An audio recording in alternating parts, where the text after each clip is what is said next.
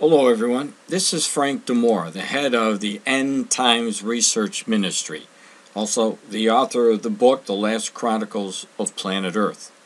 I want to cover a part of a prophecy from the book of Ezekiel. In chapter 38-39, we see that the Lord is revealing to us that Israel is going to be faced with a major war against the nations of Islam. You'll see on the left-hand side in that corner that there's a list of the nations. If you read Ezekiel 38 and 39, you'll see who those nations are. Of course, you'd have to go back to the Old Testament to understand the names of the Old Testament, to understand the modern nations today as we know it.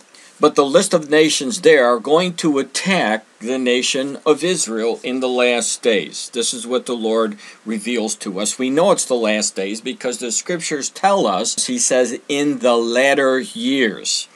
And these are definitely the latter years. Now, one of the nations who are not going to participate in this attack against Israel is the nation of Saudi Arabia. You see the arrows from all these other Islamic nations coming down into Israel, going in after Jerusalem to wipe out the Jewish people.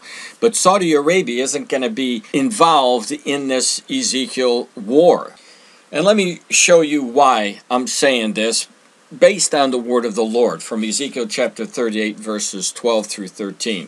And it says this: to take a spoil, and this is talking about the nations coming down from the northern quarters, that's what we're told in Ezekiel, coming down to wipe out Israel, to take a spoil, to take a prey, to turn thy hand upon the desolate places that are now inhabited.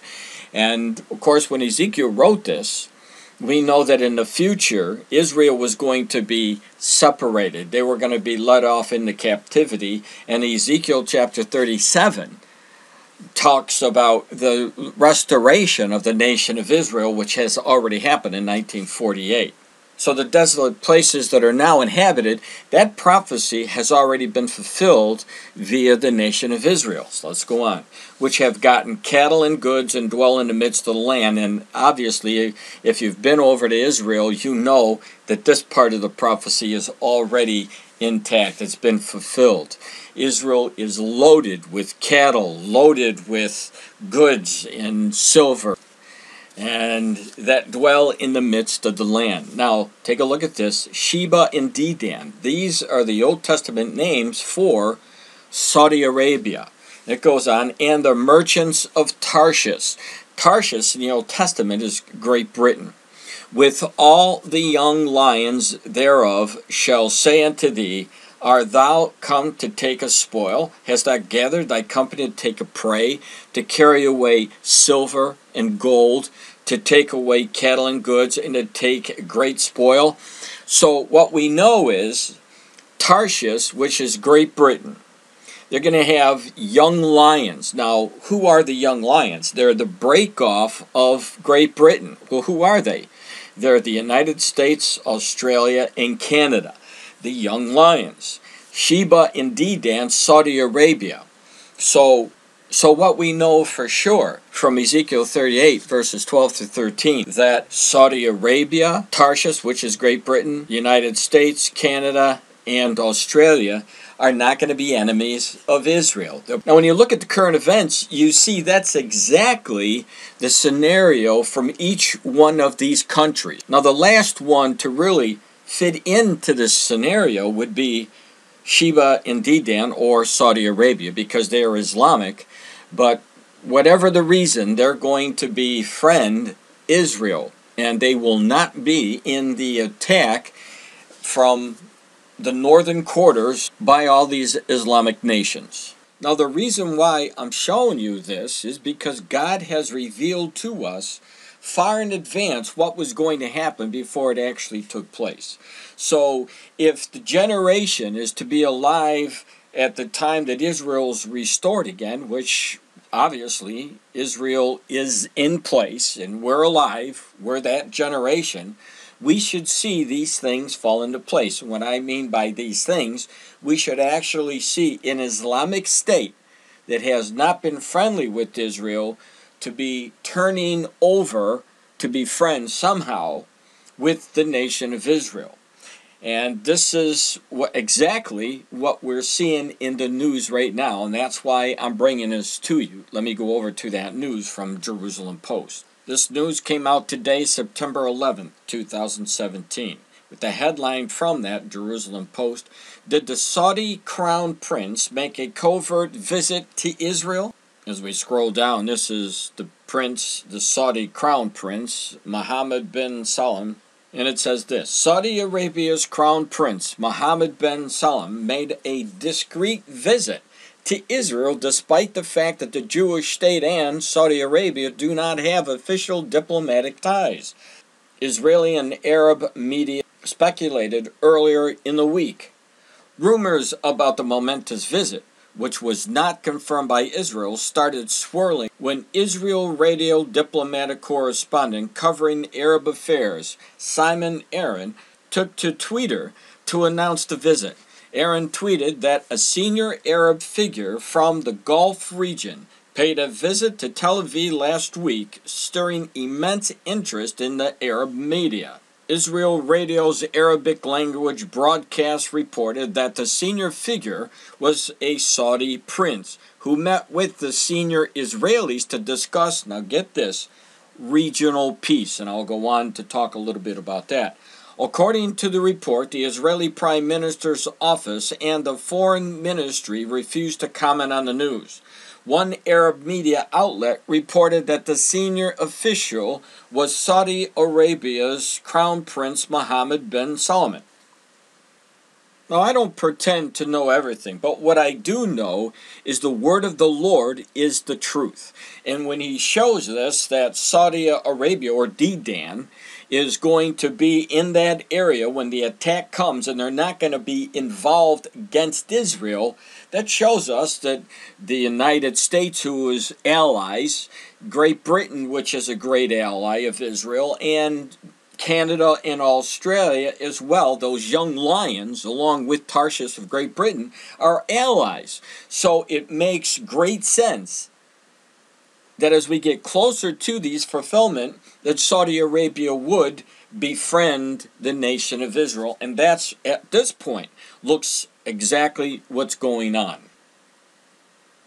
Now, one of the reasons why I personally think that the Saudi prince would go and visit the nation of Israel is because ISIS would like to tear down Saudi Arabia. They would like to get in, just like they did in Iraq, and dispose the Saudi government.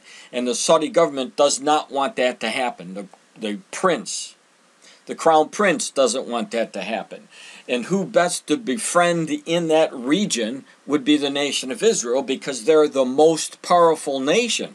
So if they do make some kind of agreement, a peace agreement between the two nations, the Saudis know that Israel, in that agreement, would protect the Saudi Arabians if there were an attack by ISIS, the Islamic right-winged group that is trying to take over the world. So right now, as September the 11th, what we see in Ezekiel is spot on to what's taking place in the current events. Now, this article does come with a video. Let me play the video. These leaders voice concerns we all share about ISIS, about Iran's rising ambitions and rolling back its gains, and about the menace of extremism that has spread through too many parts of the Muslim world.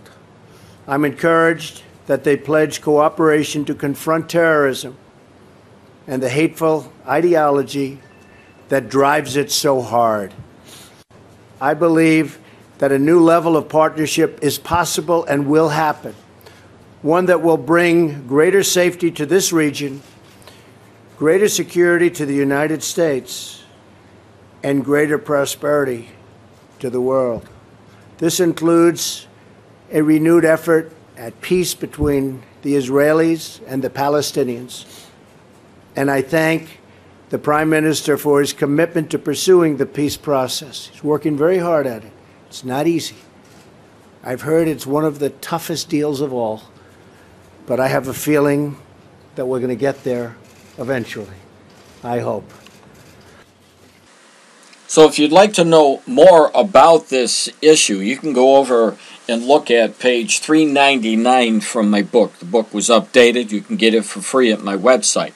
And here are those nations that I just mentioned and corresponding to the current news. I'll give you a breakdown of each nation, make it very simple for you, so if you'd like to share it with your loved ones or your friends so that they can understand it very simply, you can either explain it to them or you can give them my website and they can download my book and read it for themselves. But the reason why I'm giving this to you is in case you don't believe that when you watch this and you actually see it taking place, I'm hoping that some spark will ignite interest even more, and that the end result will be that you'll receive Jesus Christ as your personal Savior before these wars break out. All these signs are indications we're not that far off from seeing the rest of the prophecies fulfilled, and that means the book of Revelation that Jesus Christ gave to us and everything that takes place in that revelation.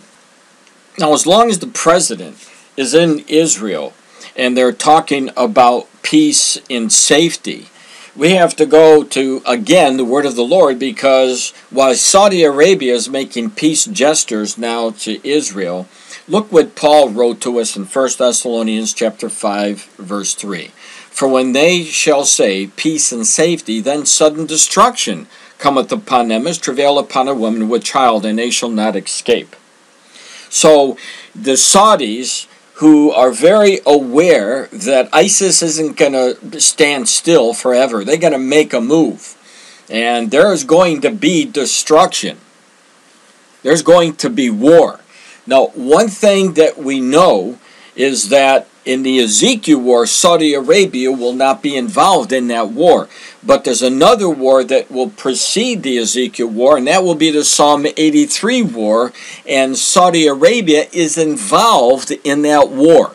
So if the peace process falls apart like it has since Jimmy Carter got Mohammed Begin and Anwar Sadat from Egypt and Israel to sign that peace agreement, and as I said, since then, it's always fallen apart, that we're going to see war. We're not going to see a peace agreement. And that war will bring on a whole different atmosphere in the Middle East region. But by the time the Ezekiel war is fought, Saudi Arabia turns around and they will not be going after the nation of Israel. So all these things, these events are all connected.